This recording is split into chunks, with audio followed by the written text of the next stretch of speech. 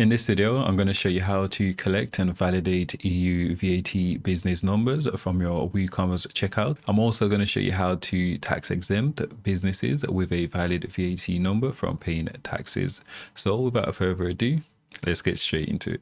Here we are in our demo store, and currently I'm selling to retail customers and B2B customers. However, for our B2B customers located within the EU, we want to validate their VAT number. And if their VAT number is valid, then we want to add a tax exemption rule for those particular B2B customers. For example, on our checkout page, we've got this option here where the customer can specify whether they want to claim a tax exemption. We can change the wording for this as well. And then here they just need to enter in their VAT number, okay? So if their VAT number is valid, then we want to remove the tax from their order as well. And they can just verify their information. Okay, so once they enter in their VAT number, our system will double check to ensure that the VAT number is valid. And if it's valid, then we'll remove the tax from their order, okay? And you can build up on top of this. So for example, you could say their VAT number needs to be valid and they need to be ordering from Germany, for example, and their user role needs to be a wholesaler. You can mix and match the different conditions. Okay, and to achieve all this, we'll be using the AovUp Tax Exemption Rules plugin. So just head over to AovUp.com, go ahead and download the Tax Exemption Rule plugin. I'll leave a link in the description below. And with that being said, let's head over to our dashboard. Assuming you've downloaded the AovUp Tax Exemption plugin, the next step is to go ahead and upload that plugin. So we'll go plugins, add new, go ahead and upload and install the plugin. Once you've done so, you'll see this WooSuite menu here. Go ahead and click activate to activate your license key. Once you've done so, it will automatically redirect you to this add-on section. And then from here, we just need to scroll down and go ahead and enable tax exemption rules here. Okay, so I've already got it enabled. So now we can actually go ahead and create our EU VAT field. Okay, so let's head over to tax exemption rules here. Okay, so the first thing we're going to do is we're going to head over to tax options here, and we're going to enable our EU VAT field.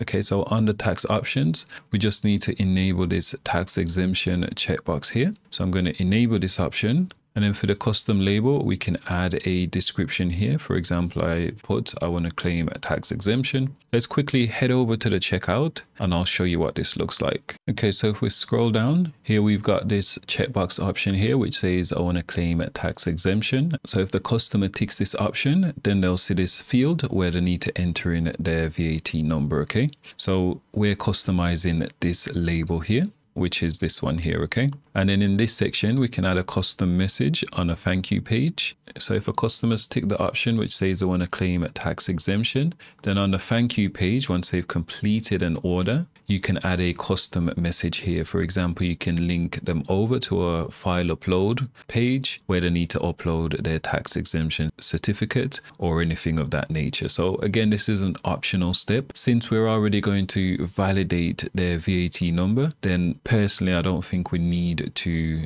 bother with this step here. So we can skip this step. Okay. And then finally, we're going to enable this option where it says show tax input field. So we want to tick yes, so that once the customers tick this option, so they're required to enter in a valid VAT number. Okay. And then finally, we want to enable tax validation. So we want to tick this option here. And then in the event that the tax validation fails, we can customize this message. So here you just want to direct them to basically reach out to yourself, right? Whether that's by phone or email, you'll enter in the text here. Okay, so that's in the event that they enter in a tax ID and the validation fails for whatever reason. Okay, and then for the validation mode, we will go ahead and select Viz validation. Okay, so with this option selected, we'll automatically validate the customer's VAT number if they're located within the EU. Okay, so what will happen now is, so if a customer ticks this tax exemption checkbox and they enter in a valid VAT number,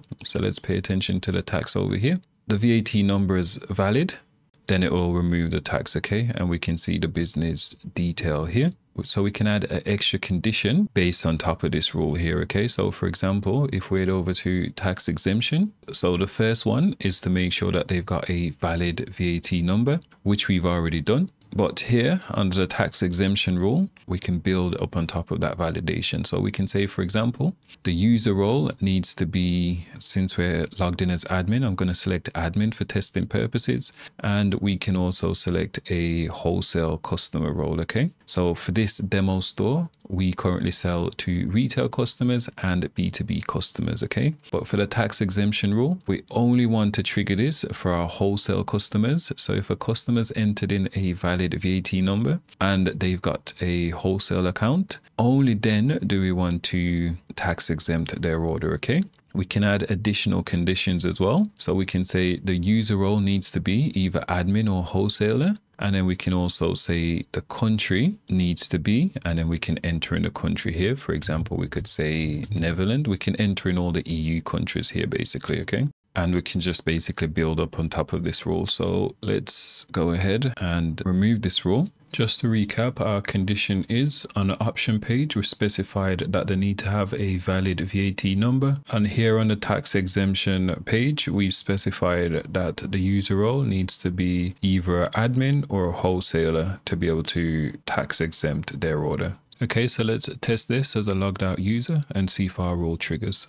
Okay, so again, we can see the tax has been calculated. Let's enter in a valid EU VAT number. And here you can see the tax is still being applied. And again, the reason being, yes, the VAT number is valid, but currently I'm not logged in as a admin or a wholesaler. Okay, so this is where we stack those extra conditions on top of our VAT tax exemption rule. And that's a quick and simple way to collect and validate your EU business's VAT number. As always, if you enjoyed this video, please like and subscribe for more videos like this. And if you've got any questions, leave it in the comment box below or reach out to support and we'll get back to you as soon as possible.